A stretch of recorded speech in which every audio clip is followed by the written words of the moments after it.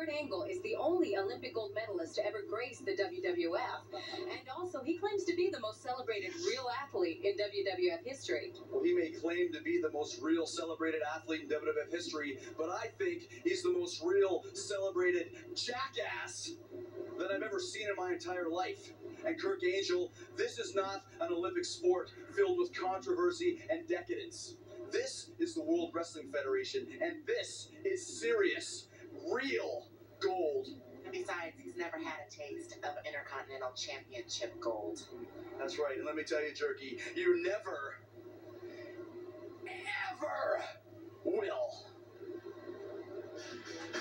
Chris Jericho's focused, and wait a minute, here at the Hartford Civic Center.